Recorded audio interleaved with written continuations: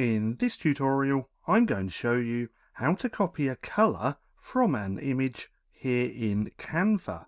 So I have this image just here, and we're going to grab one of the colours from here to add onto this box and to add to this text, because what I'm about to share with you can be done with any type of element or anything that you want to change the colour of in Canva.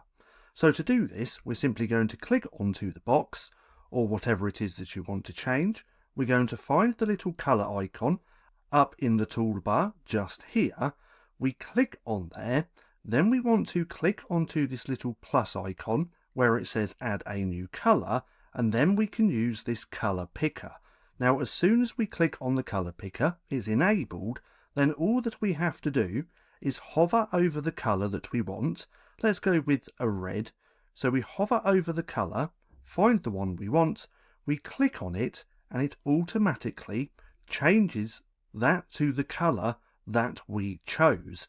Now again, it's going to be the same for text as well.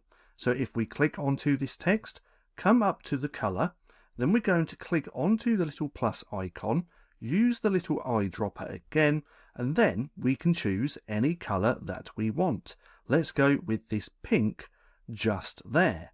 Now as you can see, it's really easy to do as well.